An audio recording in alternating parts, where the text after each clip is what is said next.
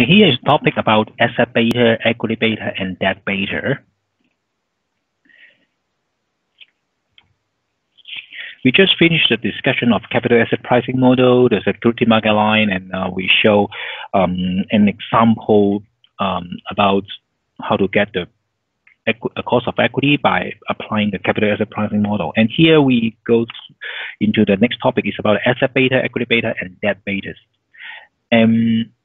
We just mentioned about equity betas, right? The equity betas is the relationship between a company risk or company risk to the overall market risk. Okay, the equity betas. And here come back here if, for example, asset betas, equity beta, and debt betas. For asset beta, okay, for asset beta, it shows the business risk alone.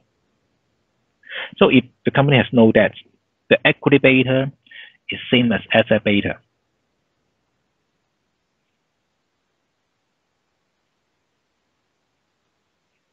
Okay, if there's no debt, asset beta is same as equity beta.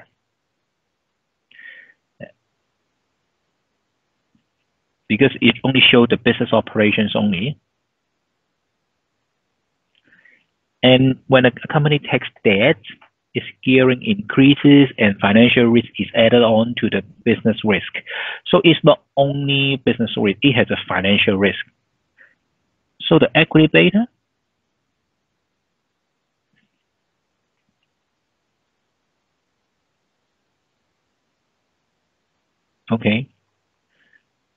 is the sum of business risk and financial risk.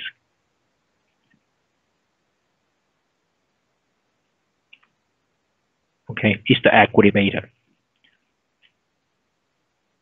It increased, okay, when the gearing increases.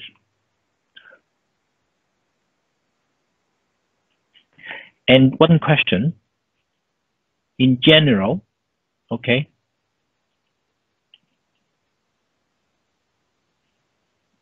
we have asset beta, we have equity beta,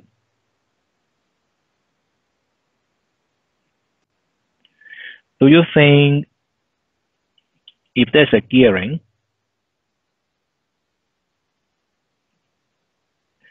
do you think which sign is correct? 1 or 2? If we have gearing, which sign is correct?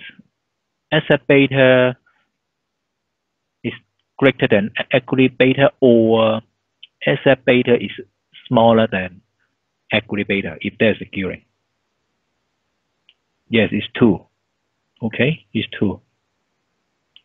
Because equity beta consider both financial risk and business risk, but asset beta only considering the business risk.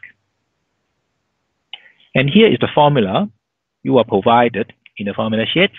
Okay, so remember this topic will be examined. Okay, because you are given in the formula sheet. There's an asset beta formula.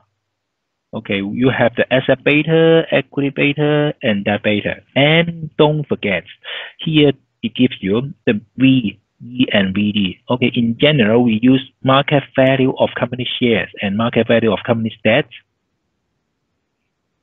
Okay, in the calculation. Okay.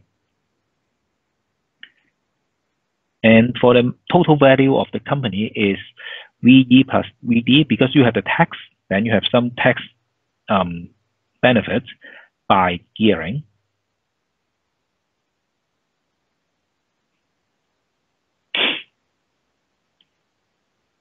Okay, here we apply the formula, okay, to show you how to get the asset beta.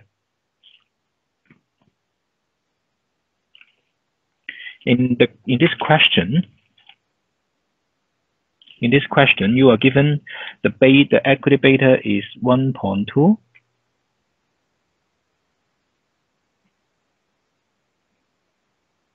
You are given the equity beta is 1.2. Debt beta is 0.1. Okay, and the equity market value is 6 million.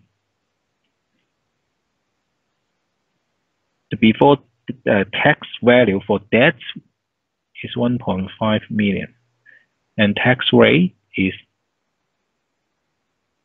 25%. Okay, applying the formula, you have to find the market value of a company first, right?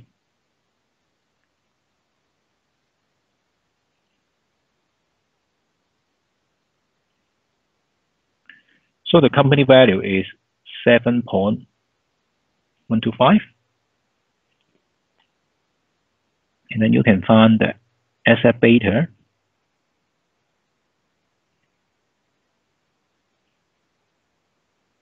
by applying the formula.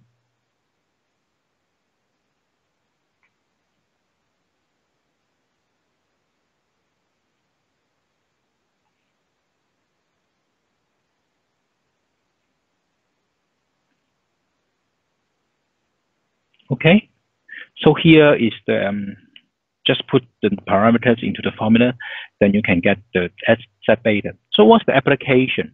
Okay, on this illustration, we share with you about asset betas, equity betas, and debt betas. A lot of betas. So what is it relevant? Okay, why I need to remember so many betas, or why I need to understand the concept? Okay, because of the next topic.